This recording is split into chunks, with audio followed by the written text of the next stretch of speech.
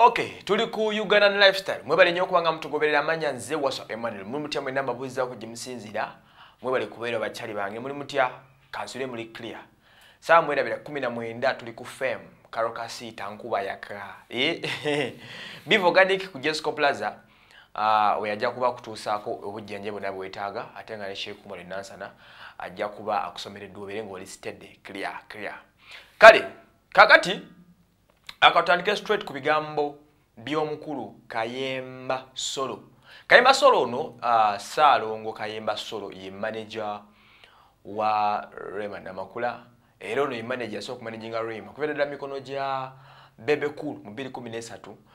Buli success ya Rema ebadde nnyo mu mikono gya manager Kayemba Solo. Are we together? Kakati ono kitegeeza ko dagana ne Rema ebisinga bimanyi era abivunanyizibwako nnyo.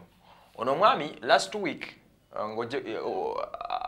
Kirumira yaddingana ebigambo bye bimu ng'ebadde Rema emyaka 5 ave music industry. Kino ebintu ensonga nti yasanyusa abantu banjawulo abantu abasinga tebakyabasanyusa. Abo ne bebuuza nti Kirumira, who is Kirumira to talk about Rema's issues.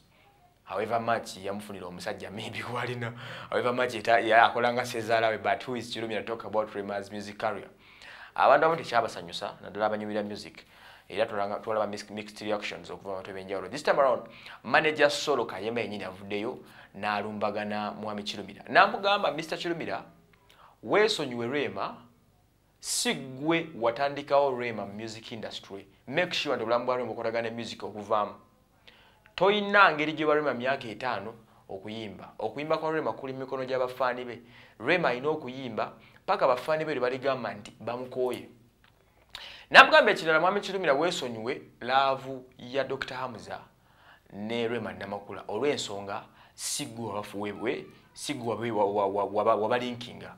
Agamba nti ebintu bikolagana ne music byesonyiwe kola businesses zondala. Ye mukulu Kayemba afaayo. Kayemba afaayo tabadde musanyufu nnyo. Kayemba Solo tabadde musanyufu nnyo yadde n'akatono olw'ebigambo bya Kirumira ebyo bye yayogera okubanga alemesa omuwala omuto okuyimba ennyimba, okuyimba music. So namugamba weesonyiwe, weesonyire ddala obulamu bwa Rema obukwatagana ne music because ffe twamuzimba. Kayemba wayogera bw'atyo osobola okuwuliza point ye because bo bali music industry. Bali mu music, they know what it means of music business. So kino kikolagana ne music, it's what they do. Sente zonna zafunye Kayemba, partners zifunye mu music. Okitegeera kati amache kitegeeza okubanga career mugizimbidde emyaka 8 ate olina amala gave n'agamba myaka 5 olina okubanga ovudde mu kuyimba. Bw'oli nga ayogeza obusungu, you feel like byayogera olaba nga bijjawo point somewhere. Amugambe weesonyiwe music w'omwana kola byo birala.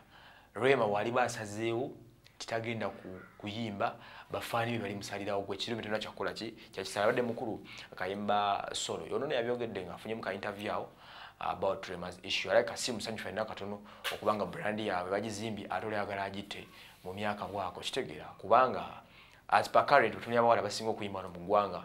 Tosobola kumentioninga abayimbi 5 nga temuli mu Rema. Tosobola. Okitegeera.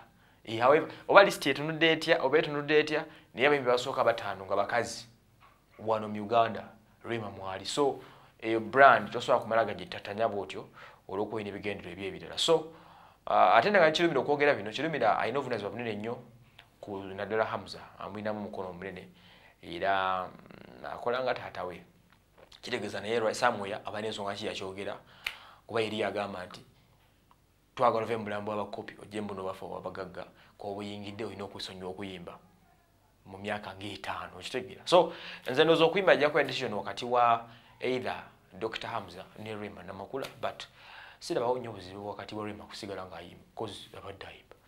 Ate singa teyayimba nawe Hamza temwandi mwagadde because mwamwagala ekyo kyali. Okitegeera kuba weesa ekitiibwa na biki. So I think you should give her comfort n'asigala ng'ayimba ebintu bye nga bakola n'ebyo bye mwagala ebyabagagga. So bwe gutyo biguli. Nze Waso Emmanuel, webale nnyo kubanga mutugoberera.